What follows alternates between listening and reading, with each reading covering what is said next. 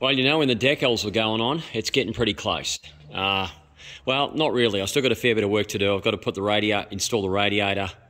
I've got to cycle the gear, clean up the prop. But as far as the engine's concerned, that's done.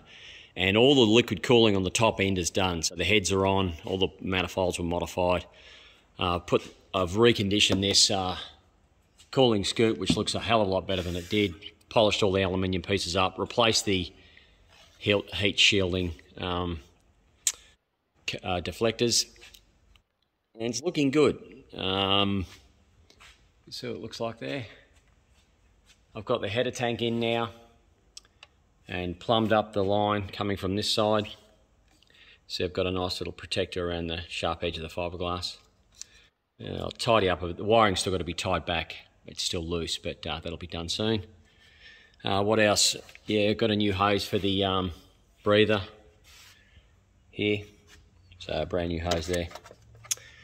What else? Yeah, the header tank, of course, there's a lot of work going into making that. It was a custom header tank, really. It's got a bigger port on it to accommodate the twin pump system. So I've got two common rails under the engine here, one there, and that's feeding its water pipes all the way up to the heads. On 4 on this side. There's the fourth one, and then 4 on the other side, and now I've got a cross link here. So you've got a 3/4 inch fitting there, and a 3/4 inch fitting right through that gap there. And there's going to be 2 pumps feeding those, and the pump's going to be bridged in parallel as to the other common rails. You can see I've also got them bridged at the front as well, and the rear. So that's basically just one parallel, or one circuit, all in parallel. Yeah, so it's looking good. Got the exhaust on. That was a big job. All the fittings back on. Riveted them back on.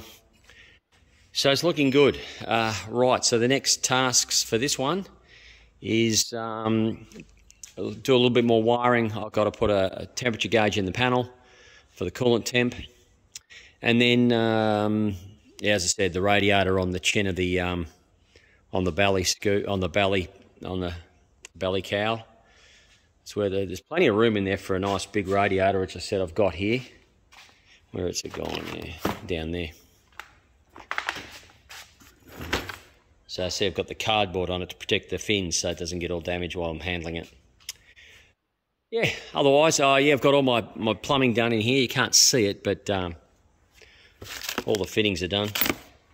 So all of these daisy-chained LCH fittings and coming out here over to the header tank, and then on the other side again all the hot water coming out behind this shroud, coming out this pipe, and then on an oblique angle going into the header tank to give it plenty of clearance between the exhaust. And as I said, a bigger fitting here, bigger 32mm radiator hose